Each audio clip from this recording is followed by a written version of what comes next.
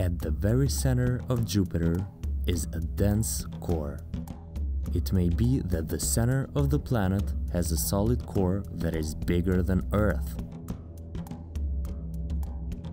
But some scientists think it could be more like a thick, boiling hot soup with a temperature of about 24,000 degrees Celsius. A vast region made up of hydrogen surrounds the core, but it's not gas. On the surface of Jupiter and on Earth, those elements are gases.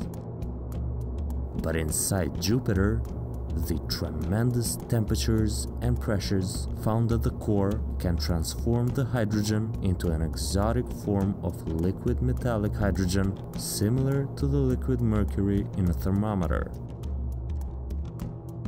Further up, you can still find liquid hydrogen, but because the pressure is lower, it's not metallic anymore. And then is the planet's atmosphere. The upper layer of Jupiter's atmosphere is the only part we can see. The pattern you are seeing right now is made of clouds of ammonia rotating around the planet in alternating directions. The lighter colored zones are colder ammonia ice, but astronomers still don't know what the darker regions are.